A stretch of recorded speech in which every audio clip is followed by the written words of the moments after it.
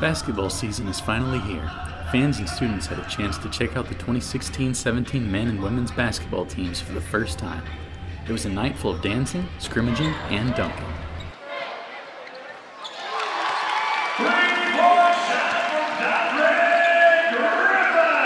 The women teams put up a combined total of 18 points, while the men combined for a total of 50.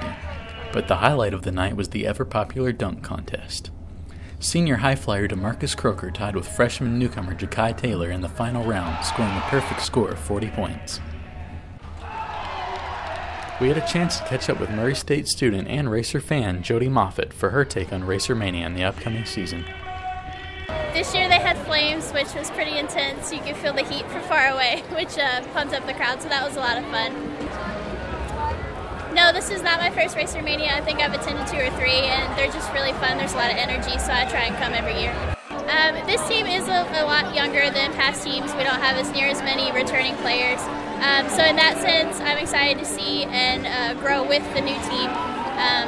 But I see a lot of talent like we've had before in past years, so I'm excited to see them play. I'm pumped. Go Racers!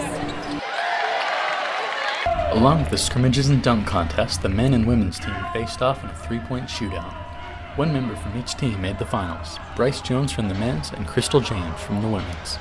Crystal James knocked off Bryce Jones, sinking 16 threes to his 12th.